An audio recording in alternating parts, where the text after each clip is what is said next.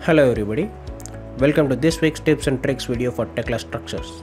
Today we are going to talk about how to find out the deleted objects between the model issued for approval and the model issued for fabrication. We have a sample model here, ready to be issued for approval. What I'm going to do is take an IFC file for the approval model. Select all. Let's go to File, Export, select IFC. Go to the Advanced tab and make sure to check the assemblies, bolts and any other you want. Come back to the Parameters tab and change the output file name to IFA, issued for approval.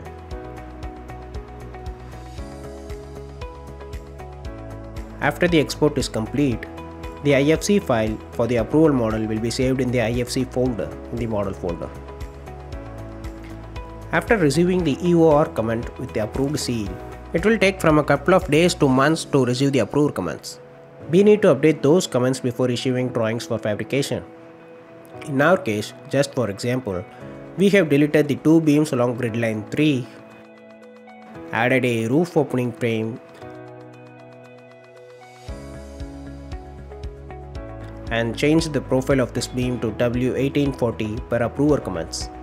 I'm going to take another IFC file for the IFF model, issuing for fabrication. Again select all, let's go to File, Export, select IFC, change the output file name to IFF and click Export. Now we have two IFC files.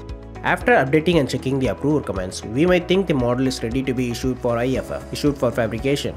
But before that, I'm going to compare the changes in the model between IFA and IFF. To do that, I'm going to import the IFC file of the approval model into the Tekla structures. Go to the reference models, click on Add Model, browse and select the IFC file for IFA.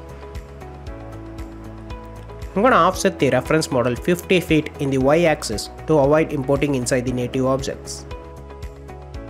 The reference model is inserted. Double click on the reference model. To compare the changes, open the Change Detection tab.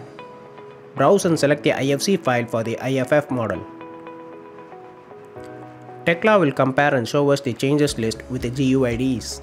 The modified members are shown in yellow, newly added members are in green, and the deleted members are shown in red. I'm going to uncheck the unchanged members and update the view so that I can have a clear look at only the changes. The profile of this beam is changed per approver comments, so it's in yellow. These two beams along grid line 3 are deleted per approver comments, so they are in red. Their associated shear tabs and bolts are also in red. The roof opening frame is newly added, so it's in green.